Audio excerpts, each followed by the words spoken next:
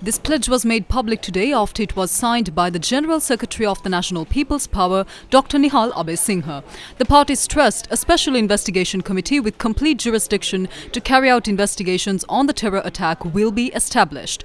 The National People's Power pledged that a government led by them will reveal the mastermind and perpetrators of the attacks and ensure justice is served to the people. The NPP convened a media briefing today and elaborated further on this pledge. We have not yet investigated this conspiracy.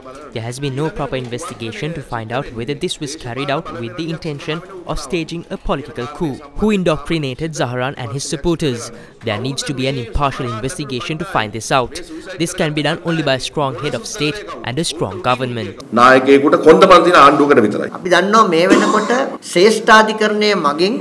So far, there are groups of people who have been found guilty by the Supreme Court in fundamental right cases related to this attack. We have not yet seen the Attorney General's department get involved and charge leaders who violated fundamental rights of doing so.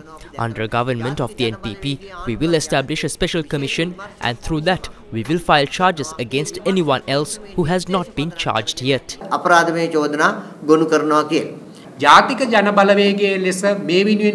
As the NPP, we have the right to get involved in this. We are trusted.